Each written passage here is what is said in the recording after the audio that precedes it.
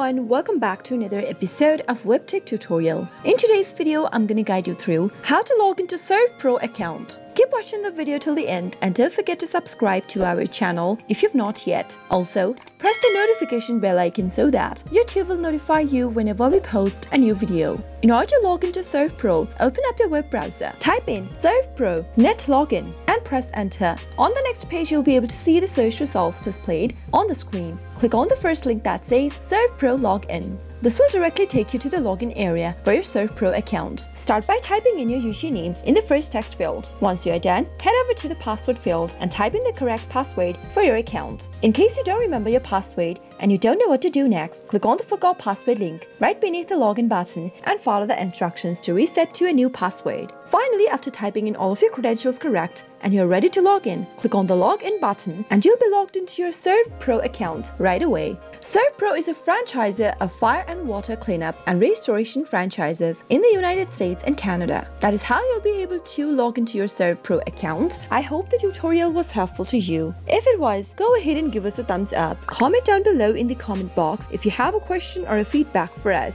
I'll soon be back with more tutorial videos like this. Thank you for watching.